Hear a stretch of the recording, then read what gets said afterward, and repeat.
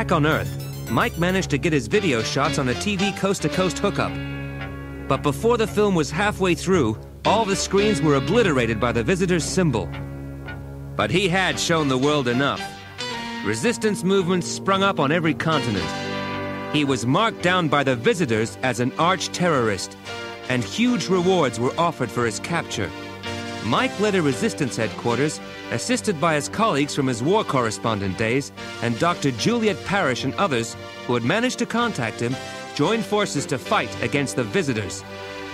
While the resistance fighters knew they were up against a ruthless, hideous race of alien invaders, they also came to learn that not all of them were bad, that some resented and rebelled against John and Diana's cruelties.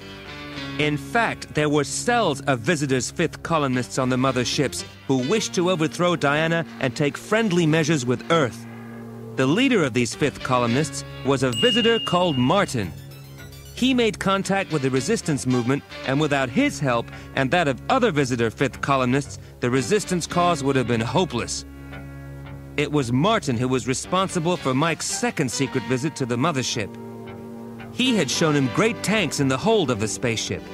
Mike had asked, "What's going on, Martin?" The tanks are full of water. Water?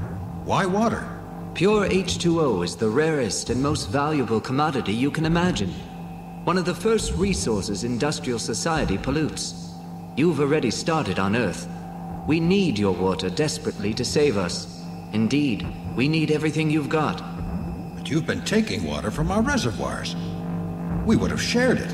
Some of us wished it to be that way. Our leader wants it all.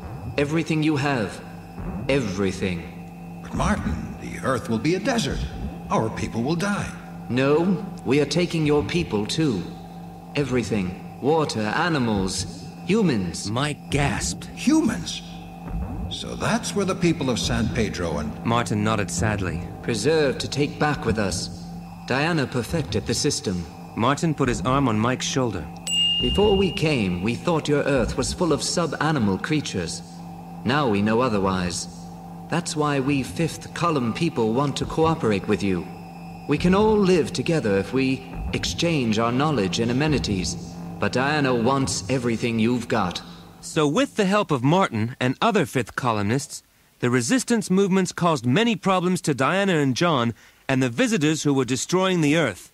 But no matter what they did, there seemed no way to beat them. Victory for the visitors appeared certain.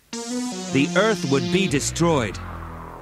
Juliet had been working in her laboratory with fellow resistance scientists for some time. They had been investigating and experimenting with bits of skin and blood samples taken from captured visitors. They had also been using laboratory reptiles. One afternoon, Mike walked into the laboratory. Juliet was quiet and pale. He went to her. What is it, Julie? A serum. A dry serum. I've been working with samples from the visitors. Yes? Well? I accidentally spilt some on the lab reptiles. They all died within seconds. So? But don't you see, Mike?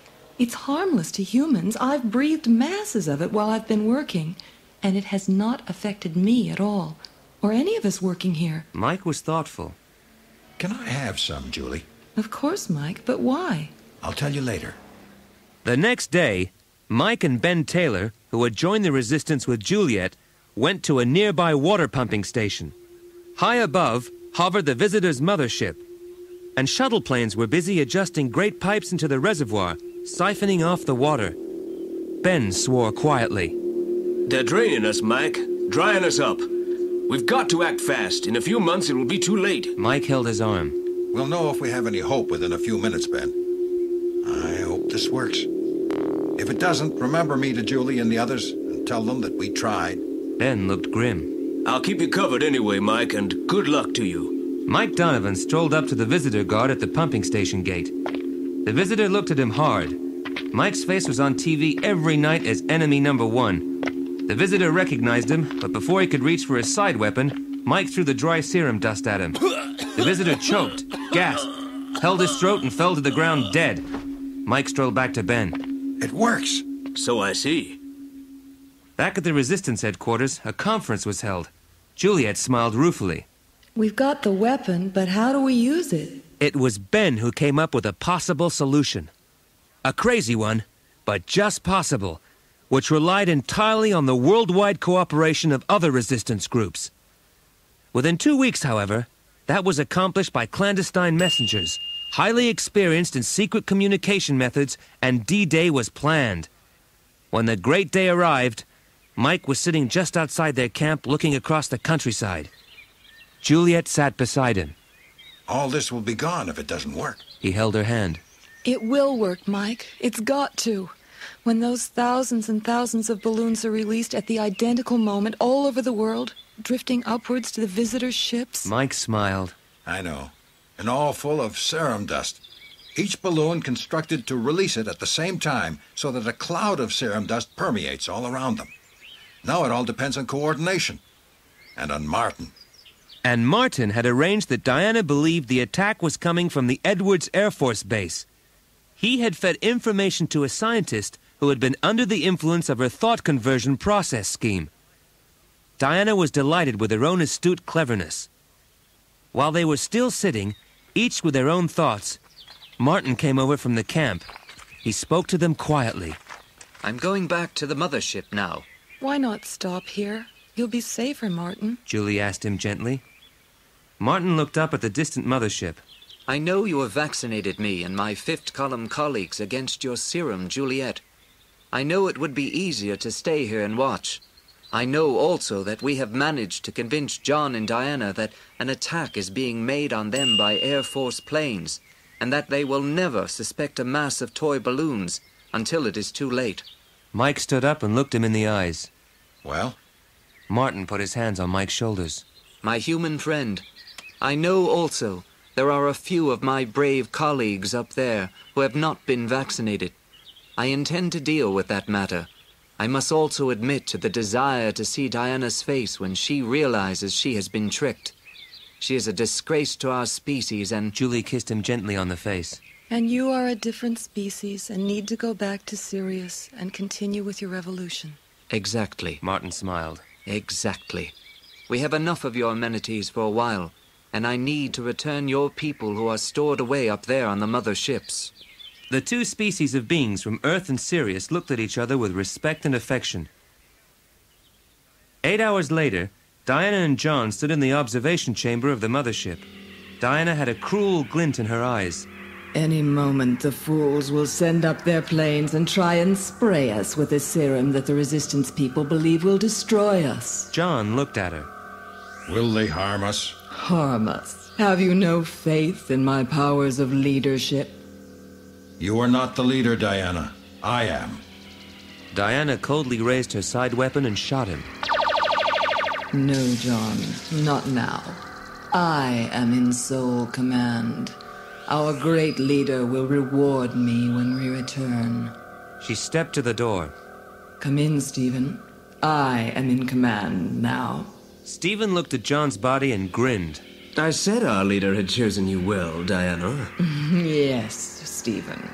The Air Force planes are due here in 20 seconds. And we can shoot them down at leisure.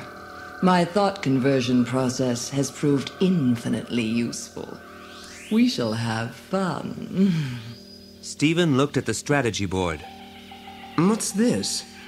Airborne images, thousands of them. Diana grinned. Fighters, jets. No, they're much too small. There's masses of them.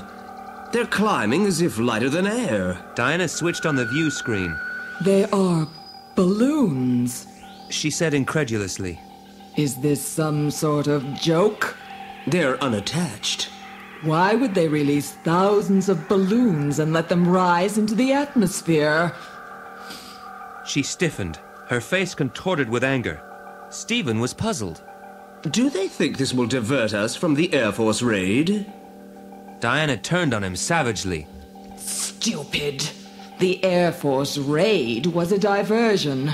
These balloons are arranged to burst at the proper altitude for the bacteria to survive and reproduce all around us. It is obvious. We are finished. But your thought conversion process informer told us... Diana snarled. Someone misled us. We've been fooled. Stephen looked at her with scorn. I thought you had powers of leadership. Dinah snapped back. We are all right so long as we are in here. The serum cloud cannot get in on us. She started to cough. Stephen clutched his throat. A final look of hatred came over Diana's evil face as she saw Martin enter with his fifth column colleagues and calmly continue to open all the vents, allowing the cloud of reddish-tinged dust to permeate the mothership. Within hours, the human captives from San Pedro and other cities were released by Martin. The motherships were gone, the visitors were defeated. But everyone knew the vital role that Martin and his followers had played. Juliet sat by the old resistance camp holding Mike's hand. She looked up at the infinite depth of the sky. It shows that any race or creed or even species can live together if there is goodwill.